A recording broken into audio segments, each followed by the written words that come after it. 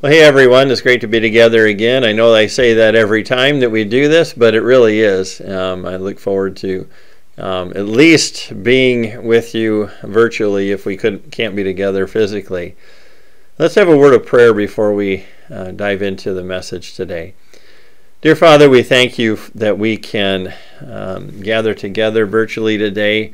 We thank you for the fact that we live in a free country and that we can still meet this way. I know in other countries where they can't meet together physically, they would love to be able to do it this way at least, and they can't even do that. And Lord, we just pray that you would be with our brothers and sisters across the world that are suffering under persecution.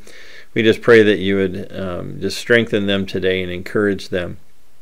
And Father, as we continue to battle the COVID-19 virus, we pray for our leaders that you would give them wisdom and understanding as they try to make decisions regarding our welfare as well as our economy. Lord, I just pray that you'd help them to be able to balance that out and to know what they should do.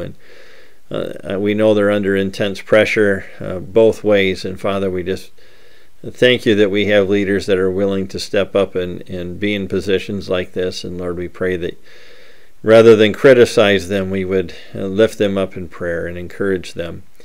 And Father, for those that are on the front lines, our nurses and doctors and EMTs, paramedics, firefighters, police, all of them, Lord, we pray that you'd keep them safe today, and we praise you and thank you for people that are willing to do that, and Lord, as well as people that are going to work so that the basics of our economy can keep going, those that work for delivery companies and many other businesses, Lord, we pray that you keep them safe as well, especially those that have to come in daily contact with the public. Lord, we just pray that you would keep them safe, and Lord, we pray that we will be able to come out of this and still be intact and have not lost too many people, Lord. And we just pray that you would give us grace and strength at this time. And Father, we thank you now that we can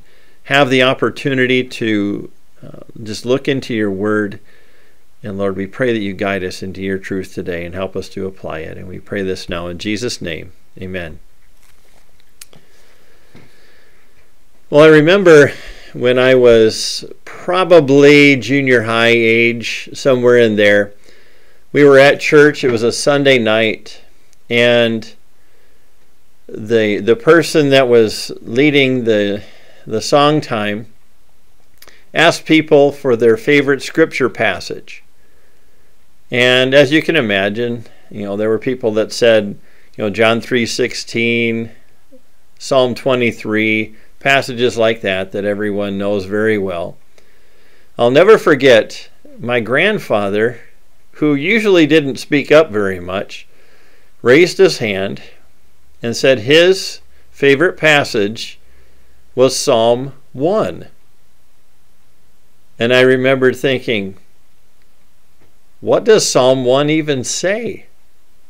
I'd probably read it, but when he said that, it was kind of a curveball for me.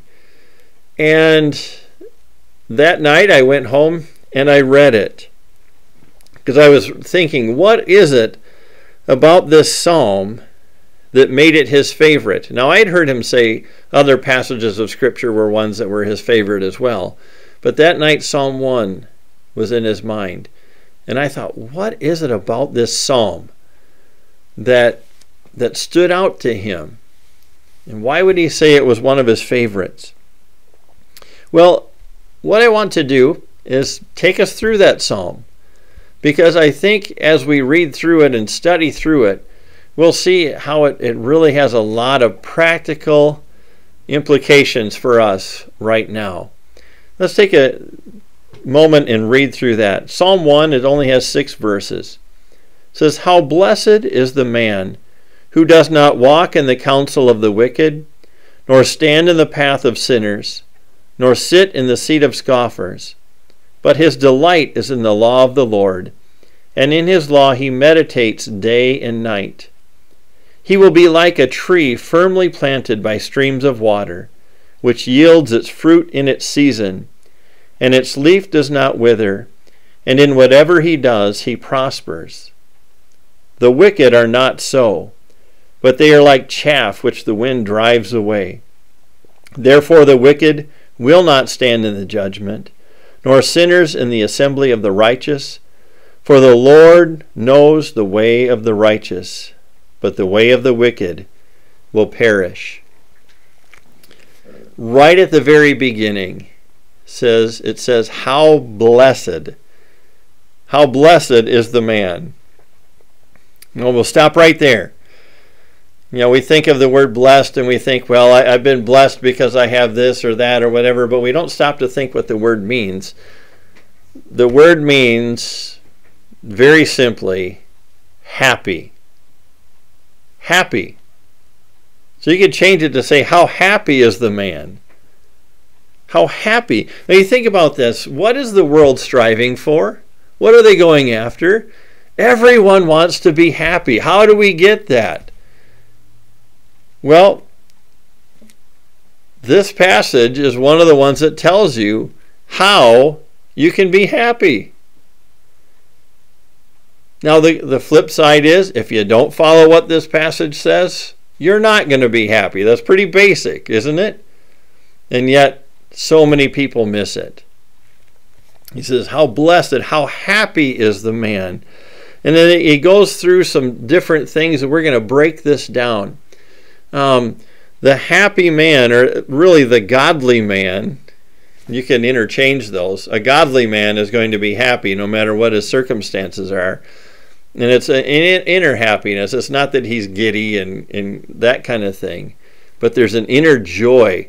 There's a peace. There's a happiness. There's a contentment there that he has. So the position of the godly man, and actually it's actually goes from the negative, where he is not. Number one is his walk. Where isn't he walking? Well, number one, he isn't walking with the wicked. It says, how blessed is the man who does not walk in the counsel of the wicked. Well, the wicked here are those, in the Hebrew, it's talking about those who hate God. And it talks about, it actually has a connotation of turbulence and restlessness. And it has to do with the confusion in which the wicked live and the perpetual agitation they cause others. There's a lot more there. It's sin, talking about people who are sinful, but it's talking about their lives are turbulent, and it just agitates everybody around them because of the sin that they're living in. And it says the godly man, the man who is happy, is not seeking the advice of those kind of people. He doesn't live by the advice of those kind of people. He wants nothing to do with what they have to say. So if they would say, hey, you need to do this, he would probably do the opposite. Because these people, according to Proverbs, these are fools. And he doesn't listen to them. So he doesn't seek their advice. He doesn't seek their counsel. He wants nothing to do with it. That doesn't mean that he isn't around them. Because the Bible says we have to be in the world. We have to be able to have someone to witness to. And so it's not that he doesn't spend any time around them. But the world and its mentality does not rub off on him. He's to have an effect on the world, not the other way around. And so he doesn't seek their advice. He doesn't walk with them. And it talks about his stance. He doesn't stand in the path of sinners. Sinners here in the Hebrew refers to someone who sins habitually. It actually can refer to a criminal. Someone who breaks the law of God constantly. It's their way of life. Now, we all know that the Bible says in Romans that for all have sinned and fall short of the glory of God. So in this, it isn't saying that he's not around someone who sins, but he does not stand with them. He doesn't follow their conduct. The idea here is that he isn't going around with them in their sin. The law has something in it called guilt by association. And I know some people say, well, I can go out and I can be with them while they're doing this stuff and carousing and carrying on, and I can be with them, but I just won't partake in what they actually do. Well, I know someone very close to me that was actually out with people who were smoking marijuana. And he wasn't doing it, but because he was there, the police showed up. Guess what? He got hauled off to jail with the rest of them. Why? Because he was there with them. It's guilt by association. And the Bible says that we're not even to do anything that has the appearance of evil. And so we have to be really careful not to be around people and in a constant setting where they're doing things that are sinful and wrong. And so we have to be really careful on that, because after a while we can have that guilt by association. People look at us and say, wow, he must be just like them. But there again, our lives are to have an effect on the people that we are with, and not the other way around.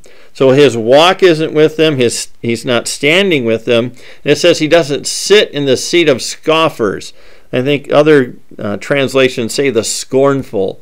The idea here is that he's not with people and participating with those who scoff or ridicule or deride God and his people. They have no time for people that are going to sit there and just make fun of God and his people. He's not going to sit there and participate with them.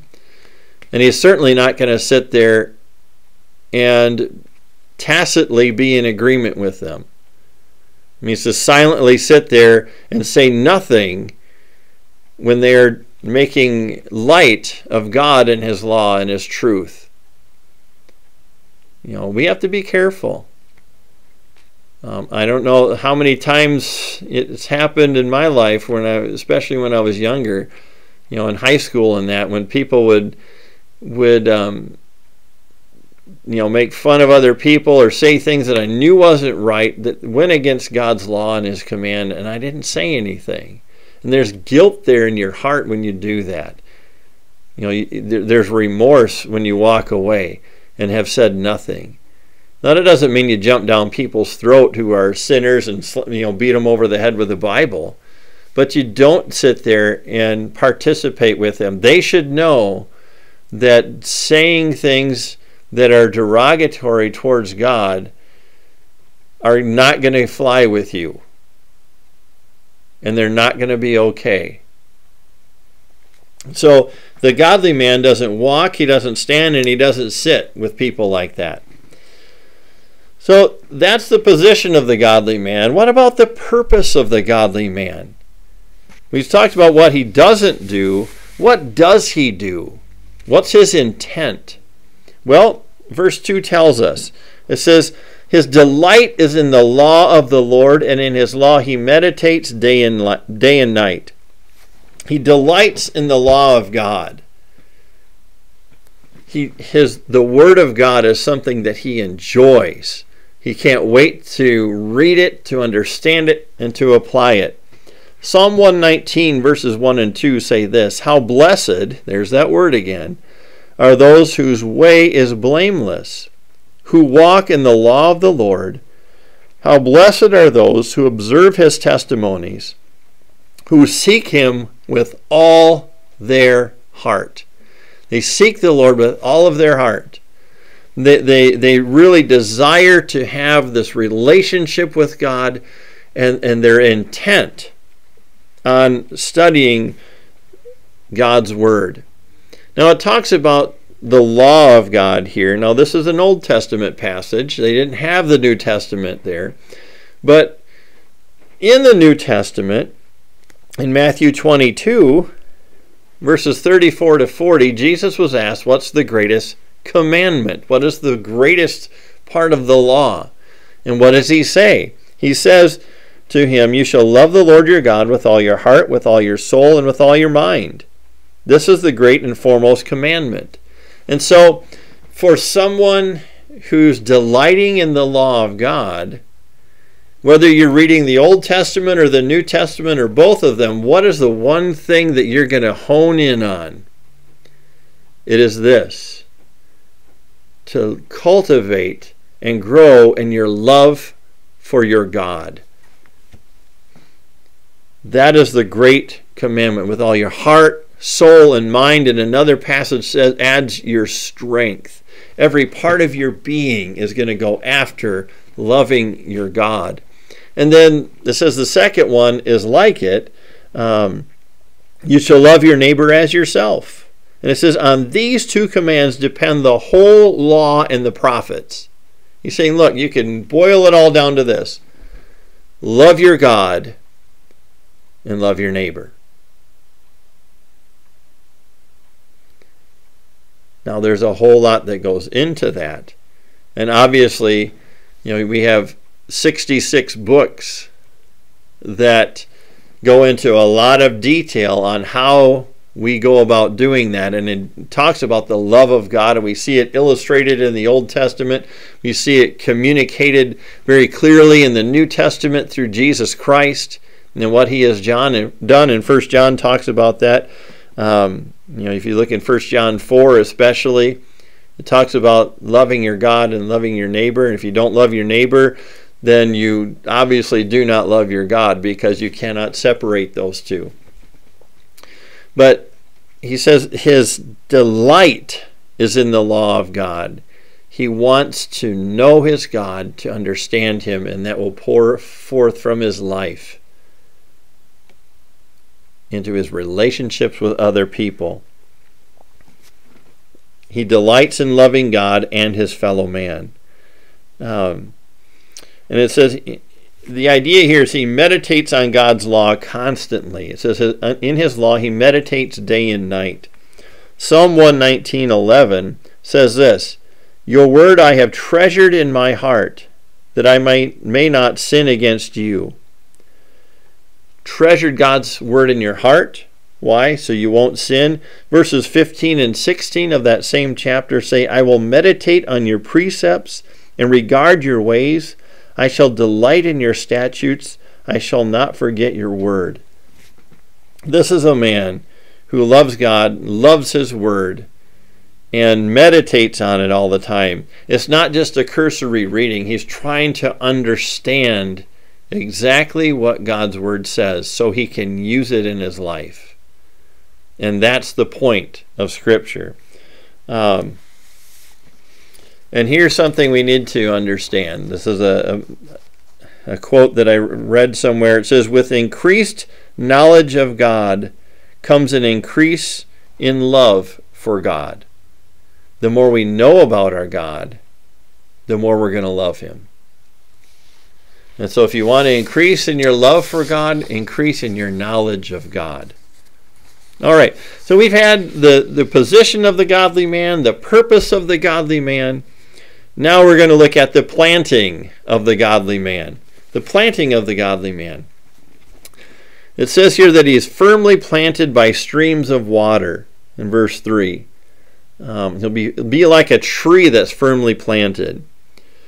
That means he remains close to his source of spiritual nourishment. It says he's planted by streams of water. That's a great place for a tree to grow. Lots of nourishment there, lots of water, and it's very easy for the tree to grow. but his roots run deep in order to handle the storms of life. And that's key for us. As we grow in Christ, a lot of the growth happens in ways that other people cannot really see. If you've ever seen a picture of a tree where they've taken it, they show the tree above ground and then the tree below ground, there's a lot of times more of the tree underground than there is above the ground. That tree, in order to be strong and to weather the storms that are coming, has to have a great root system. And that's exactly what God is telling us here. He's saying, look, if you want to weather the storms of life, and we're kind of in a storm right now, if we want to get through this and be strong, we have to have roots that go down. And the only way to do that goes back to the second point, and that is growing in our love for God and our understanding of His Word. That is how we put roots down. And then it gets tested in the storms of life. And we are transformed by that because we take the truth of God's Word, we use it in our life and realize, you know what, this is awesome. Because when the storm comes, all of a sudden, instead of being just thrown around, I have an anchor. There's a great hymn that says we have an anchor for our soul. And we have that in Jesus Christ, our Savior. There's a great illustration of this that I like to use when I'm talking about this passage. When I was in college, I worked at Baptist Medical Center in Kansas City, Missouri. And I was a groundskeeper there for the summer. And I noticed one time when we were out mowing by one of the streets that went by the hospital, there was this great big tree. I could not reach around it. It was a huge tree. And it was just off of the curb of the road, not too far off. And I noticed one day that there was a cross hanging on that tree. And I asked my boss about it. I said, what is that? He said, well, I've got to tell you. He said several years ago, some teenagers were flying down this street. And they didn't realize that there was a curve in the street right there. And they were going way too fast. And they jumped the curb and they smacked into that tree, and both of them in the car were killed. Now that's pretty sobering. But I remember looking at that tree and thinking, these guys were probably going, they said about 55 when they hit that tree. But the tree, just a few years later, showed no signs of damage. Can you imagine a car weighing several thousand pounds going flying down a street, smacking into a tree? That had to be a pretty good jolt. And yet that tree was just fine. This passage is telling us we can be just like that tree. That no, even if something horrendous comes at us and hits us unawares, it might shake us a little bit, but if we're firmly planted in the Word of God and in our love for our Savior, oh, it'll shake us a little bit, might knock a few little loose branches off, some leaves might come down, but we're going to be okay because our roots are down deep, and that will bring healing to us, and we'll be fine. So he's firmly planted. It says he yields fruit. Now this isn't a one-time thing. It says he yields his fruit in its season. So a fruit tree, they if they're healthy, every year they will yield fruit. If we are rooted in our Savior, it will show in our life. This is very simple. This passage is really basic. It's not a really complicated passage. And the idea here is, look, if you're rooted and grounded in your Savior, It will show in your life, period. End of discussion. It says his leaf doesn't wither. So when there's difficulties, there's times of the year, sometimes when there's a drought. If our roots are down deep, the leaves are going to be okay.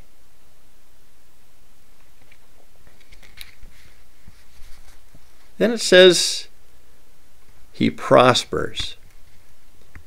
What comes to our mind when we think of that? It says whatever he does, he prospers. Well, right away, in our carnal way of thinking, we think about money. Right away we think, all right, man, if I follow God and do all this, I'm going to get wealthy. Well, that's the health and wealth gospel. It's bogus, and don't believe it.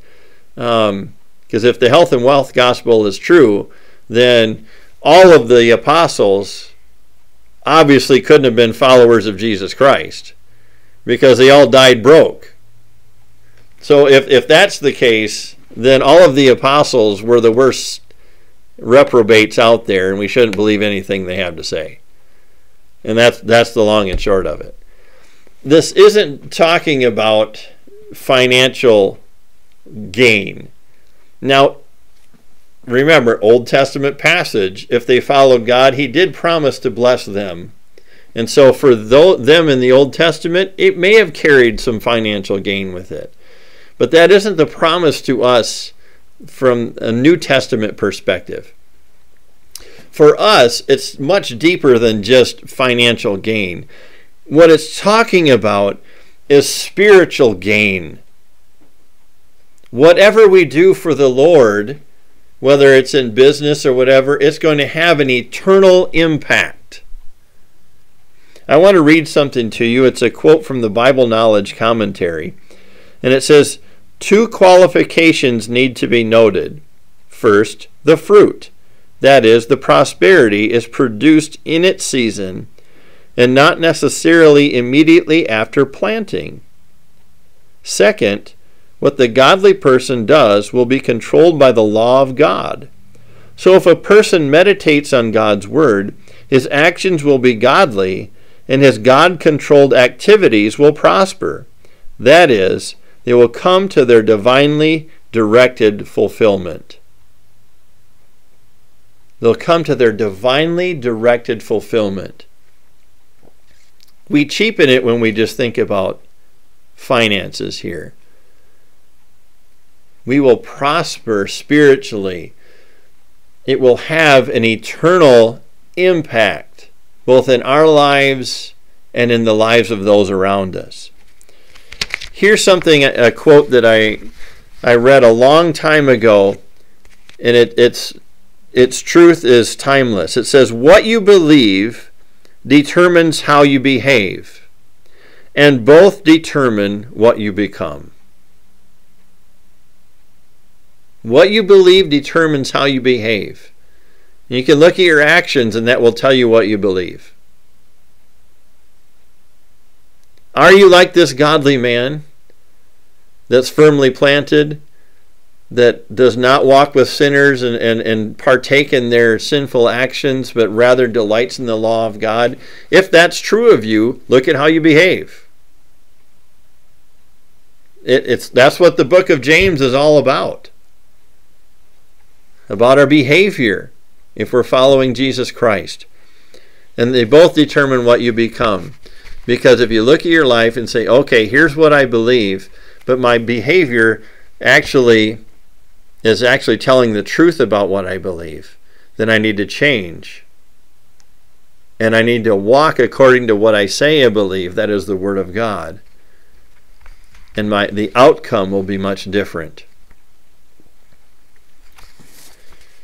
The last verses here can be summed up pretty easily. Verse 4 basically says that the wicked leave no eternal heritage. It says, the wicked are not so, but they are like the chaff which the wind drives away. We think about them in terms of what they're doing now, and sometimes the wicked people seem to prosper in this life even. But according to this verse, there's going to be nothing eternally that's going to carry over. And in verse 5, it says they're separated from the righteous at the judgment. It says the judgment comes, sinners over here, the wicked over here, the righteous over here. And as we know from other passages, they are cast into the lake of fire. And then finally, it says in verse 6, his way will end in ruin. The way of the wicked will perish. Not just the person, but in the end, there will be no way of wickedness. When Jesus Christ returns, there will be no wickedness, period. And so there won't even be the way of wickedness. It won't even be an option. It says the way of the wicked will perish. Now it does say in there, the Lord knows the way of the righteous. He knows the way of the righteous. If this is talking about an eternal standpoint, he not only knows the way, he has actually been planning it for a long time. Here's something I want to leave with you. It's an illustration from Scripture. There was a king in 2 Chronicles 21. His name was Jehoram. He was an incredibly wicked man. And in his wickedness, he ended up, when he became king, he killed his brothers so they couldn't take over the throne. And he just went hog wild in being as wicked as he could. And he was hated by his people. Listen to this. This is gruesome, but it is something that we need to listen to. 2 Chronicles 21:18 through 20 say this. So after all this, the Lord smote him in his bowels with an incurable sickness. That doesn't sound very pleasant. Now it came about in the course of time, at the end of 2 years, that his bowels came out because of his sickness, and he died in great pain. That sounds horrible. He hated God, and God finally had enough and just said, here you go, and gave it to him. But listen to this. It says, and his people made no fire for him like the fire for his fathers. He was 32 years old when he became king, and he reigned in Jerusalem 8 years, and he departed with no one's regret. And they buried him in the city of David, but not in the tombs of the kings. They couldn't stand him. He was so wicked that the people couldn't stand him. Basically their attitude was good riddance. Now, most of us, even people that do not know the Lord as their Savior, most people still have people who mourn when they die. So I'm not saying everyone is like Jehoram, okay? But do we want to follow a path that could lead to the life that Jehoram had? So that at the end of their life have people say good riddance. We don't want that. We want to have it at the end of our days, people stand up and say, this man, this woman blessed me so much that you would have people standing in line to walk up front and say, God used this person in my life. They were such a blessing to me, let me tell you. And so your testimony carries on even after you're gone. That is what happens with a godly man and a godly woman. They leave a heritage of godliness that is passed on. And I want to encourage you today, Be that person that leaves a heritage of godliness. And then when you get to heaven, you stand before your Savior, he says, "Well done, my good and faithful servant. Enter into the joy of your reward." That's what we want. That's what we strive for. It begins with staying away from sin and loving our God and his word. It's as basic as that, and we will be transformed. That is what we desire. And when we do that, we can withstand the storms of this life and be a blessing in the midst of the storm. Let's be a blessing to all of those around us by showing godliness to the world. Let's pray. Dear Father, we thank you today that we had this privilege of studying your word. And Lord, I pray that you'd help us to be rooted and grounded in your word. Help us to love you as you, I say this a lot, but as you deserve to be loved. And Lord, help us to love the world as you love them, and to be a light in the darkness. And Father, I pray that we would leave such a heritage of faithfulness and of godliness that people will be driven. They will be compelled to come to know you as their Savior and follow you in like manner. Lord, we thank you today that we serve such a great God, and we pray this now in Jesus' name. Amen.